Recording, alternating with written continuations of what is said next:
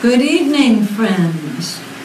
Welcome to Spirit of Life Ministries. I'm Pastor Helen, and tonight we're going to be sharing our Bible study out of Acts. It's a wonderful study to find out what it was like to be in the early church, and it's an example for what we're supposed to be doing today. That's the best part about it. We're down in Sebring, Florida. We're praying here for rain, just like we've been praying for people up in Tennessee to get rain. And those of you that are with us tonight that have been going through some rough times, we hold you up in prayer and want you to know that you're not alone, that God's with you, and that He'll see you through the hard times, just like He's seen us through every other hard time that we've gone through. Amen? Amen. Let's open with a word of prayer. Father, we just come to you tonight, and we praise and thank you for being our God and our friend. We love you, Lord. We need you in our life, Lord. We praise you, Lord, for being with us. You said you'd never leave us nor forsake us. I ask, Holy Spirit, that you have your way tonight as we come together and break the bread of life. We ask it in Jesus' name. Amen. Amen. Glory. I'll tell you what, I'm fired up today. God is good, and He is able to do more than what we could ever ask or think. Last week we started with chapter 1 of Acts, and tonight we're going into we did part of chapter 2 last week, but we're going to continue in chapter 2 tonight, and we're going to be sharing some things out of the Word of God. And it's exciting. Now, if you remember the background, the disciples had gone into an upper room, and there were about 120 men and women up there, and they prayed for many days, and they were waiting for the promise of the Father to come.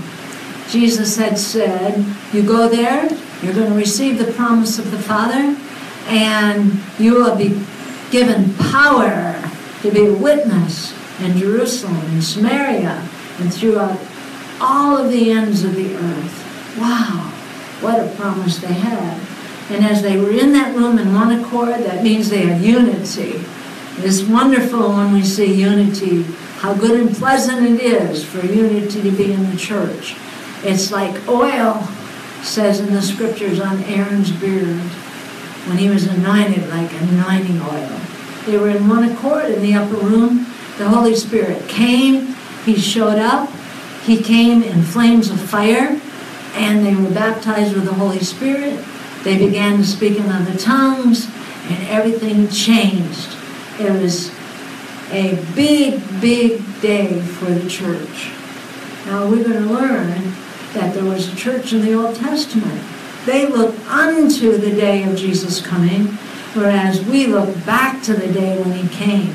But we're all looking forward to the day when He comes again. And they went out of the room, and they started speaking, and people that were there for Pentecost from all over the world, they were there, and they heard them speaking in their languages. But they knew that these men were unlearned, that they did not learn these languages on their own. They had received power on high. But when this happened, many, many people thought they were drunk because they were so filled up with the Holy Spirit. And then we come to verse 14 tonight. 13 says they mocked. They said these men were full of new wine, which means they thought they were drunk. And when you're filled up with the Holy Spirit, sometimes you're so giddy you act like you're drunk. But there's no high like the Most High. Can I get an amen? Amen. No high like the Most High. Verse 14. But Peter, standing up with the 11, lifted up his voice and said unto them, you men of you men of Judea, and all ye that dwell at Jerusalem, be this known unto you, and hearken or listen to my words. In other words, Peter, the one that had denied Jesus Christ 3 times, is now standing up. He's full of power. He's full of God. And now he's standing up to tell them what's going on. He said, listen up. Listen to what I have to say. He said, for these are not drunken, as you suppose. seeing it's but the third hour of the day, which means 9 o'clock in the morning. 9 o'clock in the morning. But this is that which was spoken of by the prophet Joel. He's trying to tell them that this was an answer, a prophetic word that was expected. Wow. Now, we're going to read what he has to say. In verse 17, he's quoting Joel chapter 2, verses 28 and 32. It says in 17, quoting Joel, "And it shall come to pass in the last days, saith God, I will pour out of my spirit upon all flesh." Now, first of all, he's saying in the last days. Now, that's interesting because this was written about 2,000 years ago. But the last days is talking about the day of the church, the day of the fullness of God on the church. He said, in the last days, I will pour out of my spirit upon all flesh. How much flesh? All flesh. And your sons and your daughters shall prophesy. Now, that means to foretell things of the future. Some people use that incorrectly and use the word prophesying for preaching. And if that's the case, then the sons and the daughters can preach, including this lady that you're listening tonight. Can I get an amen on that? Amen. But that's not what it says. It says prophesying. That means foretelling the future. That means to give an account of what God has shown someone and speaking it forth. And then it says, your young man shall see visions, and your old men shall dream dreams. What's interesting, in Joel chapter 2, 28 to 32, let's turn there. Joel chapter 28, 32 to 34. It is going to tell us a little bit about the same scripture. And let's read verses 28, so I can read it out of what the Old Testament has to say. It says in verse 28, "And it shall come to pass afterward that I will pour out my spirit upon all flesh, and your sons and your daughters shall prophesy, your old men shall dream dreams, your young men shall see visions." Now when you go back into verse 17 of Acts, it says, your daughters shall prophesy, your sons and daughters shall prophesy, your young men shall see visions, and your old men shall dream dreams. So it's a little bit turned there, but I'm going to say the old men can see visions and have dreams, and the young men can have visions and have dreams. Amen? And not only them, women do too. And then he goes on in verse 18 of Acts, "And on my servants and my handmaidens," that's women, and that means everybody else, "I will pour out in those days of my spirit." And if you notice there, the word spirit is capitalized. That means Holy Spirit. Not just any spirit, but the Holy Spirit. Holy Spirit is God. God is the Holy Spirit. "And they shall prophesy." It says, "And I will show wonders in heaven above, and signs in the earth beneath, blood and fire and vapor of smoke." Wow, those are quite some signs. And if you think about what's been going on at the time that we're in right now, we've just seen many blood moons come past. And they happen on Jewish feast days. So these are signs to Israel. These are signs to the world that something's happening right now. God is trying to get our attention in these days that we're living in, people. We are living in the last of the last days. But the Spirit of God's been poured out ever since the book of Acts happened. It said, "The sun shall be turned into darkness, and the moon into blood, before that great and notable day of the Lord comes." Now I want to point out to you, the word there, Lord, means Jehovah. Wow! Before the notable day of the Lord comes. So we're speaking of Jehovah there. And as we go down, you're going to find out that Jehovah stands for the Father, the Son, and the Holy Spirit. All three together make Jehovah. And you're going to see that in the Word. "And it shall come to pass that whosoever shall call on the name of the Lord shall be saved." All right? Whosoever means you. Whosoever means me. That means whosoever shall call upon the name of the Lord shall be saved. Now back into Joel again, it says, let's read from verse 28 in chapter 2 of Joel. It shall come to pass afterward that I will pour out my spirit upon all flesh. How much flesh? All flesh. And your sons and your daughters shall prophesy, your old men shall dream dreams, your young men shall see visions. And also upon the servants and upon the handmaids in those days will I pour out my spirit.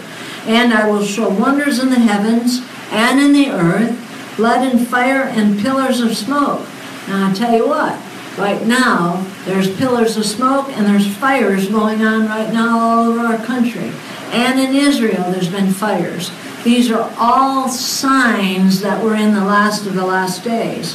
31 in Joel 2 says, the sun shall be turned into darkness and the moon into blood before the great and terrible day of the Lord comes. Now that could be many, many different things. It could mean earthquakes that are so major all over the world that the ash actually shuts the sun out. I know when Mount St. Helens erupted, that whole area didn't see sun for quite a while because the ash was in the air, and that can happen. But it also could mean something else could happen to the sun. 32 says, and it shall come to pass that whosoever shall call on the name of the Lord shall be delivered. For in Mount Zion and in Jerusalem shall be deliverance, as the Lord hath said, and in the remnant whom the Lord shall call. Now, remember the word is Jehovah there for the word Lord. Now, let's look at verse 22. Ye men of Israel, back into Acts chapter 2, verse 22. Ye men of Israel, hear these words of Jesus of Nazareth. All right, let's turn to Romans 10, and let's read that. Romans 10. Excuse me. Romans 10. Now, we have just read, and it shall come to pass that whosoever shall call on the name of the Lord shall be saved. In Romans 10, let's read what the Word of God has to say there. And we will start in verse 8. Romans 10, verse 8. What saith it? The word is nigh thee, that means near thee, even in thy mouth. That means your speaking organ right here. And in your heart, which means your spirit. That is the word of faith which we preach. Verse 9. That if thou shalt confess with thy mouth the Lord Jesus, and shalt believe in thy heart that God hath raised him from the dead, thou shalt be saved. For with the heart man believes unto righteousness, and with the mouth confession is made unto salvation. For the scripture says, whosoever believeth on him shall not be saved. Now, in our spirit is where we believe. Faith comes by hearing, hearing by the word of God. And we feel it and hear it, and we believe it in our inner man. But we have to confess it with our mouth too. You can believe in your heart and never confess with your mouth, and you will not be saved. It says you must believe in it says with the heart man believes unto righteousness, and with the mouth confession is made unto salvation. Now, when somebody that I share Christ with gets in a position where they've asked Jesus to be their Savior, I always ask them to call somebody they know that's a Christian and tell them about it right away.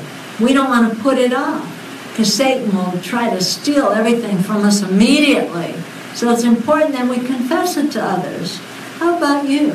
Have you shared with anybody that you know Jesus as your Savior? If you have, say amen.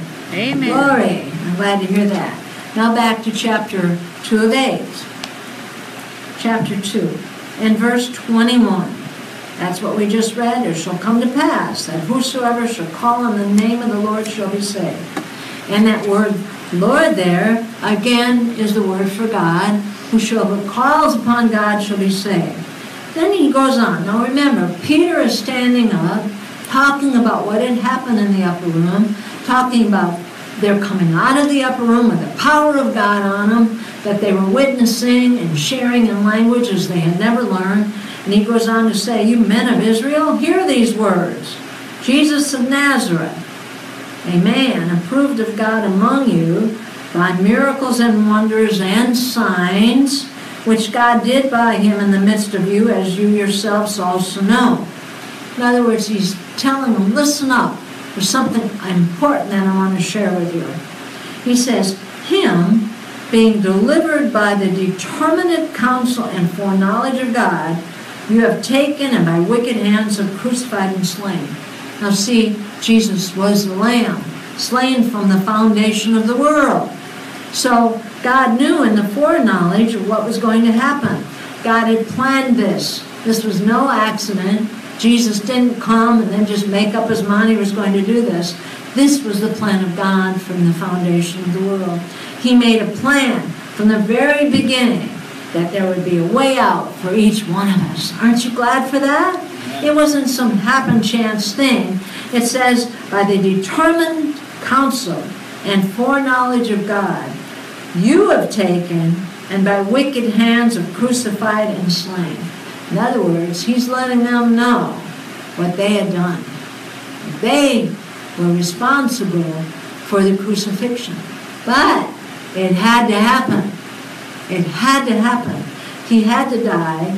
He had to go into hell. He was buried. And on the third day, he rose from the dead. He ascended into heaven, put his blood on the altar. This had to happen. So we shouldn't be sad that it happened. We should be glad. Can I get an amen on that? Amen. We should be glad.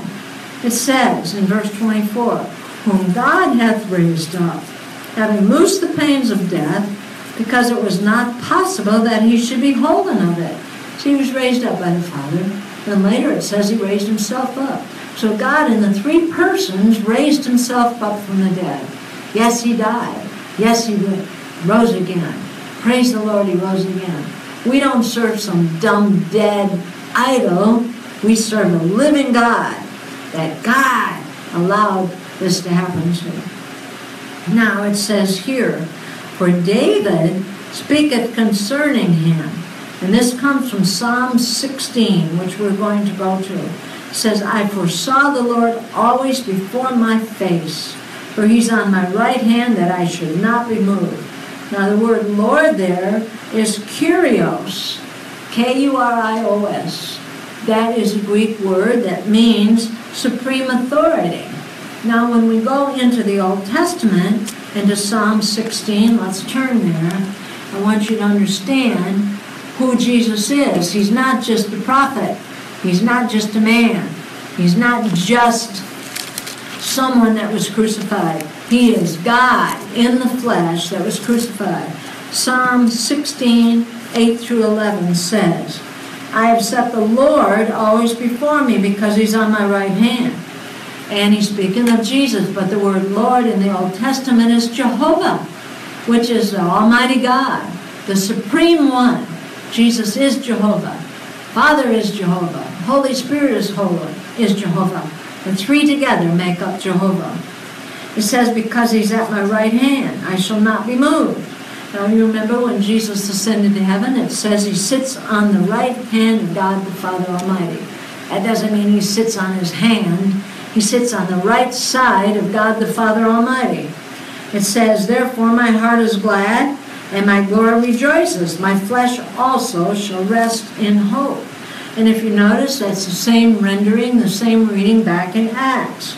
Then it goes on, because thou wilt not leave my soul in hell. And in Psalm chapter 16, it says, for thou wilt not leave my soul in hell. Neither wilt thou suffer thine Holy One to see corruption. The same exact thing is in Acts. This is a prophecy in the book of Psalms that was fulfilled in the New Testament in Jesus Christ. You see, everything that was prophesied about him has come to pass. There's still a few things that will happen in his return. And my goodness, I don't think that's that far off. Then it also says, thou hast made, in verse 28 of Acts 2, thou hast made known to me the ways of life. Thou shalt make me full of joy with thy countenance. Wow. And Back in Psalm 16 it says, "Thou wilt show me the path of life. In thy presence is fullness of joy. At thy right hand there are pleasures forevermore." Who's at the right hand of God the Father? Jesus Christ is. Praise the Lord. Then he goes on to speak. He has a lot to say that day. And I tell you what, after Jesus was crucified, these same disciples went and hid because they were afraid. They're not afraid anymore because the power of the Holy Spirit had come on them. And now he's bold enough to stand up and he says, "Men and brethren, let me freely speak unto you of the patriarch David, that he is both dead and buried, and his sepulchre is with us unto this day." See, David didn't rise from the dead. God was speaking in Psalm 16 about Jesus Christ. Jesus is alive. Hallelujah. It says, "Therefore, being a prophet," yes, Jesus was a prophet, "and knowing that God had sworn with an oath to him that the fruit of his loins, according to the flesh, he would raise up Christ to sit on his throne." King David was a prophet. And God swore to him that out of his loins, one would come to set up the kingdom. One would come to sit on his throne. And he wasn't speaking about himself. There was someone that would come down through his loins, through his seed. And Jesus Christ is a direct descendant of King David. Can I get a hallelujah? Hallelujah. Yes. It says here in 31, "He, seeing this before, spoke of the resurrection of Christ, that his soul was not left in hell, neither his flesh did see corruption." See, Jesus didn't have any broken bones. When they pierced his side with that sword, blood and water came out. They knew he was dead, but he had no broken bones. He had the nail piercings when he went into the grave, and he had the nail piercings when he came out. And we're going to go into a verse right now. I want to take you to John chapter 20. John chapter 20. If you recall, he appears in an upper room to his disciples, and there was one that wasn't there with him, and that was Thomas. Some of us are like Thomas.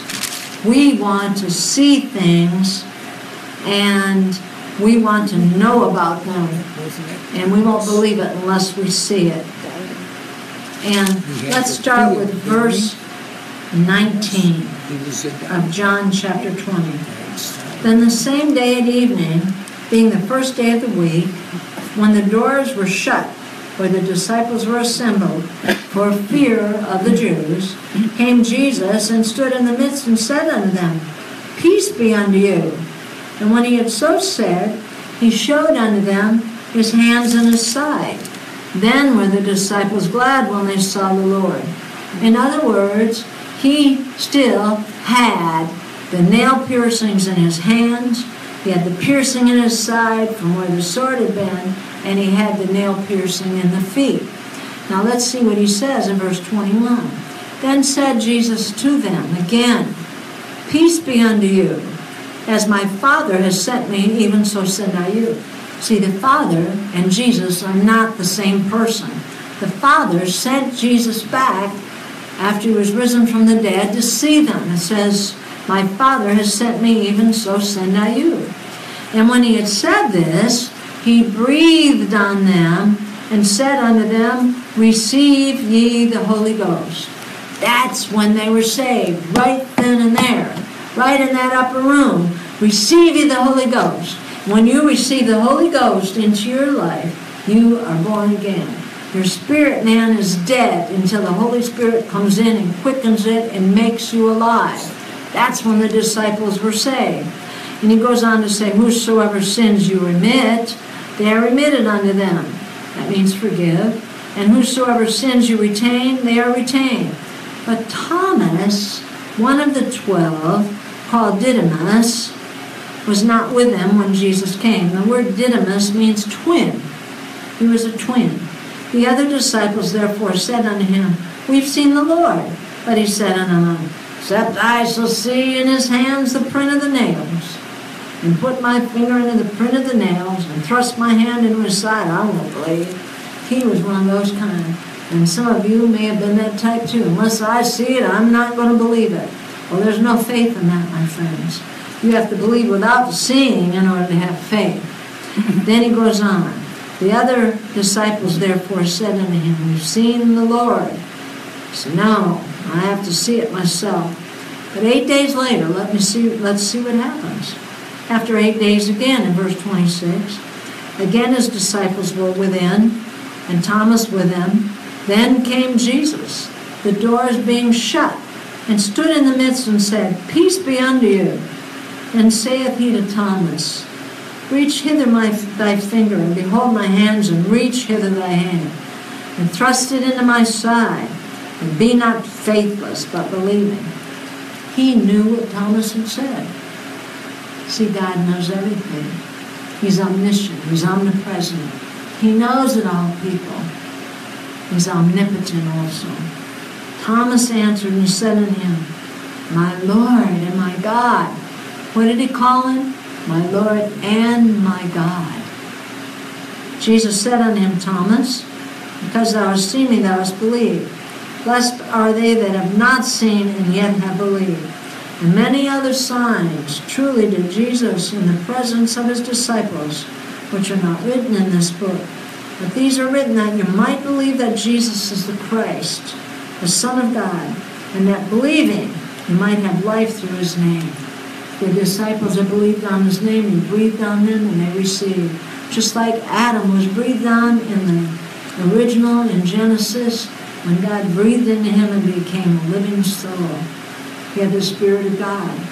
And of course, when he sinned, he was still alive physical, but the Spirit of God had departed. So that's when the disciples were saved. It's important you understand that as we continue back in the book of Acts.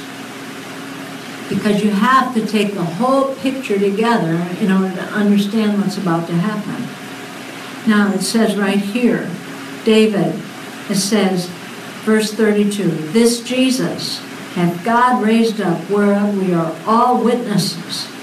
In other words, God raised up, that word is theos in verse 32. Theos, that's supreme God, theos. God, the Father, raised him up, whereof we are all witnesses. Therefore, being by the right hand of God exalted, and having received of the Father the promise of the Holy Ghost, he shed forth this which you now see and hear. Now, do you remember in the book of Acts, in the very beginning, let's go back to chapter 1, Jesus said to them in verse 8, But you shall receive power after that the Holy Ghost has come upon you. Now, this is interesting because he breathed on them and they received the Holy Ghost. That power was in them, but not on them. There's a difference, and you're going to see what the difference is shortly. The disciples had already been breathed on and received the Holy Ghost. Now, there are some borderline cults that teach that this was just a prophetic word to go to Jerusalem. But Jesus said to them, receive the Holy Ghost when he breathed on them. There's no doubt in my mind that right then is when they received the Holy Ghost. You can take Scripture out of context if you want, but I'm going to take it in context and I'm going to put it the way the God of my heart taught me to do this. So he says in 33, Therefore being by the right hand of God exalted, and having received of the Father the promise of the Holy Ghost, he shed forth this which you now see and hear. Jesus had told the disciples that out of their belly would flow rivers of living water. In order to have the rivers of living water in, they have to be put in first. When you're saved, the Holy Spirit comes in you.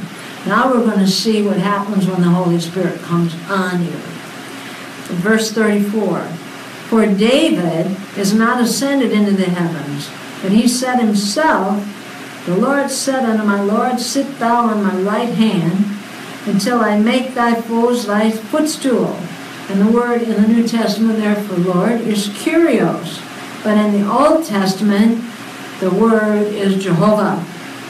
And David was speaking about Jesus to come, the Christ. Therefore, let all the house of Israel know assuredly that God hath made that same Jesus, whom you have crucified, both Lord, and that word is Theos, and Christ. Now, Christ is not Jesus' last name. Christ means the anointed one and his anointing. That's what Christ means. And when you're a Christian or a Christian, that means we have the anointing on us that was on Jesus Christ. His anointing comes on us and we become disciples of the anointed one, Christ. Now, verse 37, when they heard this, they were pricked in their heart. In other words, they were beginning to understand what they had done. Have you ever sinned? Yes. And when the Holy Spirit comes and gives you a little nudge, you're pricked in your heart like, oh, I shouldn't have done that. Well, that's what this is speaking of. They were pricked in their heart and said unto Peter and to the rest of the apostles, men and brethren, what shall we do? They recognized the fact that Jesus was who he said he was, that Jesus is God in the flesh, that he was crucified, he was dead, he was buried, and they had something to do with it. And they said, what are we supposed to do about this? This isn't something we should have done. And then Peter said unto them, repent. All right, that's the beginning. When you repent, that means you confess your sin. That means you make the decision to turn away from your sin. That means you make a change in your spirit, your soul, and your body. You repent in your mind, your will, and your emotions. You make the decision that you're going to take a new direction. You're not going that way anymore. You're going to go forward with God. So that was the first thing they were to do, is repent and be baptized, every one of you, in the name of Jesus Christ, for the remission of sins, and you shall receive the gift of the Holy Ghost. Now, let's talk about this baptism. If you recall what Jesus had to say and what John the Baptist had to say, I want you to picture this. Here's John the Baptist. He comes on the scene. He's the forerunner. He's the one that was preparing the way for the Christ, for the anointed one with his anointing. He was Jesus' cousin. He was a few months older than Jesus. But he came crying in the wilderness, prepare ye the way of the Lord. He said, repent. And when John came on the scene, let's see what happened. And we are going to go into the book of Matthew. Let's go back in here. And we will go into Matthew chapter 3. This was the message of the prophet John. John was a prophet that came on the scene. Matthew 3 verse 1. In those days came John the Baptist, preaching in the wilderness of Judea, and saying, repent you, for the kingdom of heaven is at hand. For this is he that was spoken of by the prophet Isaiah, which is Isaiah, saying, the voice of one crying in the wilderness, prepare ye the way of the Lord, make his path straight. And the same John had his raiment of camel's hair, and a leather girdle about his loins, and his meat was locusts and wild honey. Then went out to him Jerusalem, and all Judea, and all the region round about Jordan, and were baptized of him in Jordan, confessing their sins. This was a baptism of repentance. This is, they didn't get saved there, they just were repenting. But when he saw many of the Pharisees and Sadducees come to his baptism, he said unto them, O generation of vipers, and who hath warned you to flee from the wrath to come? Bring forth therefore fruits meet for repentance. In other words, do things that are suitable for repentance. Don't just come here in your long robes and think you're all right. You're a bunch of whited sepulchres. You look real good on the outside, but on the inside you're dead man's bones. And he said, and think not unto yourselves, we have Abraham our father. For I say unto you, that God is able of these stones to raise up children unto Abraham. And now also the axe is laid under the root of the trees. Therefore every tree which brings not forth good fruit is hewn down and cast into the fire. I This is the key. Indeed, baptize you with water unto repentance. But he that comes after me is mightier than I, whose shoes I'm not worthy to bear. He shall baptize you with the Holy Ghost and with fire, whose fan is in his hand, and he will thoroughly purge his floor and gather his wheat into the garner. But he will burn up the chaff with unquenchable fire. Now, John's preached a message of baptism of repentance.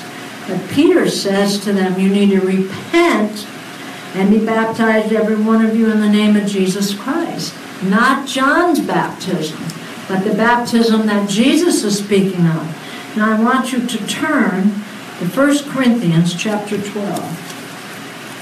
1 Corinthians chapter 12.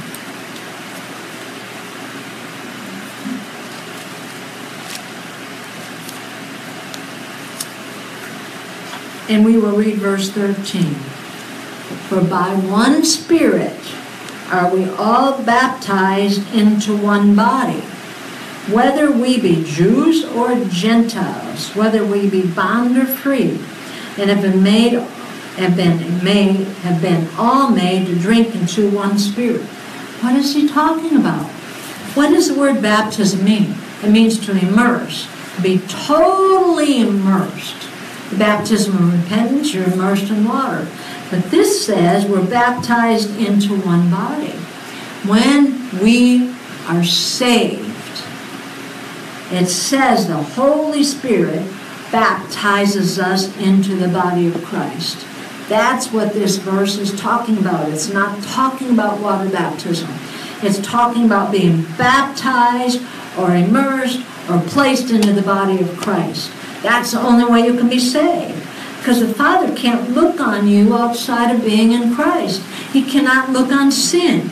But Jesus, he that knew no sin, became sin for us, that we might be made the righteousness of God in Christ Jesus. So what is he talking about there? He said, be baptized in the name of Jesus Christ for the remission of sin. When we receive Jesus as our Savior, our sins are washed away and we're placed into his body or baptized into his body. Then it says, when that happens, then you receive the gift of the Holy Ghost. When you're saved, the Holy Ghost comes into you. But now they could receive what Peter and the disciples had received on that day. It says, for the promise, speaking of the baptism of the Holy Spirit, which has the evidence of tongues that the disciples have received, says, for the promises unto you and to your children and to all that are far off, even as many as the Lord our God shall call. And with many other words did he testify and exhort, saying, save yourself from this untoward or crooked generation. Then they that gladly received his word were baptized. That means that they were saved, they repented, and they were placed into the body of Christ. And it says, there were added unto them about 3,000 souls. And then verse 32 says, and they continued steadfastly in the apostles' doctrine and fellowship. And what does doctrine mean? It sounds like a real complicated word. It just means teaching. They'd been with Jesus, so now they are teaching these people and discipling what Jesus had to say. Remember, the disciples received the Holy Ghost in the upper room when Jesus breathed on them, but they received the power or the baptism of the Holy Spirit at Pentecost, and that gave them the power to witness, to share the good news of Jesus Christ. Those people received it, they repented, and they were baptized or placed in the body of Christ. It does not say they were put into water. Now I'm going to take you to another verse here. Let me see which verse. Go to Acts chapter 18. Acts chapter 18 before we continue on. And in Acts chapter 18, we will start with verse 24. And when you get there, I want to hear a big amen. Amen. Amen. Hallelujah. Everybody there? Excuse me. And a certain Jew named Apollos, born at Alexandria, an eloquent man, Means he was smart, a learned man, and mighty in the scriptures, came to Ephesus. This man was instructed in the way of the Lord, and being fervent in the Spirit, that means he was zealous for things of God, he spoke and taught diligently things of the Lord, knowing only the baptism of John. What was that baptism? Baptism of repentance. So what was he teaching and preaching? He was teaching they needed to repent. And he began to speak boldly in the synagogue, whom, when Aquila and Priscilla, that's a man and woman, had heard, they took unto them and expounded or spoke unto him the way of God more perfectly. And when he was disposed to pass into Achaia, the brethren wrote, exhorting the disciples to receive him, who, when he was come, helped them much what had believed through grace. What did they teach? They taught that it wasn't just repentance, that he needed to receive the salvation of Jesus Christ that comes by grace. It says, by grace are you saved through faith, and that not of yourself, it is the gift of God, lest any man should boast. Now there's a lot of different churches that teach you have to be water baptized in order to be saved, and that's the only way you can get the Holy Ghost. But that is not what this is talking about in Acts chapter 2. Acts chapter 2 tells us we need to be baptized into the body of Christ. That's how we are saved. We are placed into the body of Christ by the Holy Spirit. After that, we can receive the gift of the Holy Spirit, because the Holy Spirit comes in when we're saved in the body of Christ, and then he comes out and on us with the fullness of the Spirit. In verse 28 of chapter 18 of Acts, it says, for he mightily convinced the Jews, and that publicly, showing by the scriptures that Jesus was Christ, or the anointed one, and the anointing. See, Aquila and Priscilla showed them a more excellent way, the way of Jesus Christ. All he knew about was repenting, and that's an important thing to do, is repent. There's nothing wrong with that. But the baptism into the body of Christ, remember John said he must decrease, that Christ would increase. He said that he baptized with water, but there would one come after him that would baptize with the Holy Ghost and with fire. Praise the Lord. Now back to chapter 2 of Acts, verse 42. They continued steadfastly in the apostles' doctrine and fellowship. The benefits of participation in a local church are immediately apparent. Let's look at it. They studied doctrine and fellowship, breaking of bread, and in prayers. This passage records the first meeting of the first local church. From this passage, 7 benefits of participation in the local church are immediately apparent. First, they're instructed. How many of you listening were really instructed in the ways of the Lord? So many people go to church and they never learn anything. They don't know who they are. They don't really know who Jesus is, and they probably don't even know what their church believes. But here it says, in these verses, let's read the rest of 42 through 47. They instruct in breaking bread and prayers, and fear came upon every soul, and many wonders and signs were done by the apostles. Now, who were the apostles? They were the apostles of the Lamb. They were, I like the little song, Jesus called them one by one. Peter, Andrew, James, and John. Then came Philip, Thomas too, Matthew and Bartholomew. James, the one they called the less. Simon, also Thaddeus. 12th apostle Judas made. Jesus was by him betrayed. Now the 12 they're talking about included the 11 plus Matthias. He was one that came in and was voted in after Judas had committed suicide. So they, the apostles of the Lamb, these are the ones that were with Jesus, that had walked with him, talked with him, and had been instructed by him in person. There's a difference between apostles in the church and the apostles of the Lamb. It says, and they all believed, were together, and they had all things common. They sold their possessions and goods and parted them to all men, as every man had need. And the body of Christ should be helping each other out. We should be helping. If one has a need and somebody else has a way to do it, I tell you what, we could end welfare awfully quick. We wouldn't need Obamacare or anything else like that. We wouldn't need health care. We'd have the ones that have the gift of miracles, the gift of healings, and there would be the body of Christ rising up and doing what God told them to do.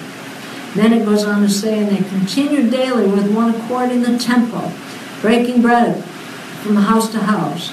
They did eat their meat with gladness and singleness of heart, praising God and having favor with all the people. And the Lord added to the church daily such as should be saved. When you got saved, they were placed into the body of Christ, baptized into the body of Christ. Now these 7 things, first of all, there's instruction, which included breaking the bread. The breaking of bread was having Holy Communion together. They had that. Then they also had corporate prayer. They were taught how to pray, how to have effective outreach. They were taught how to go out of their house and do things. Then it says fear came upon every soul. They had common goods. The church was alive and it was vibrant because Jesus empowered the church with his Holy Spirit. Imparted every man gifts, which we'll learn about later in the book of Acts. And they were singleness of heart. Wow, they came together as men. The church has gotten off track so badly. And what is it going to take for the church to come back together again? I tell you. And they were told to leave Jerusalem, they didn't. And great persecution came on the church. And they were scattered then throughout the world. Is that what it's going to take? Is persecution, destruction, judgment? I believe we're at the door of that right now, folks. The reason we're studying the book of Acts is so that you can understand the power of God in your life, that you can rise up and be the man and the woman that God has called you to be. I'm thankful that you've been with us tonight. Next week we're going to go into chapter 3. But maybe there's somebody out there listening that's never received Jesus as their Savior. Maybe you've heard about him. Maybe you go to church, but you've never surrendered your life. Maybe you've never been pricked in your spirit, but tonight through hearing these words, you're pricked in your spirit, and you want to make a decision for God. Maybe there's somebody listening tonight that was saved when they were very young, but you've walked away from God. God's calling you home. He's calling you back unto himself. He loves you with an everlasting love. The Word of God says he draws us with cords of love. I would say to you tonight, get your heart right with God. He's calling you to come home. Pray with me, please. Let's say this prayer of repentance. Father God, I have sinned. And I've sinned against you only. I deserve to be separated from you in hell forever. But I thank you, Father, that you sent Jesus to die for my sin. I ask you, Lord Jesus, to wash me with your blood. Come into my life. Make me new. Let me be all that I need to be. I give you my mind, my body, my spirit. Everything I have is yours, Lord. Do with it what you would please. In your name, Jesus, we ask it. Amen. Now, if you've done that, you've received Jesus as your Lord, I would like to hear from you. And if you've enjoyed this video tonight, please share it with somebody so we can get the word out. God bless you. Until next week, have a great day.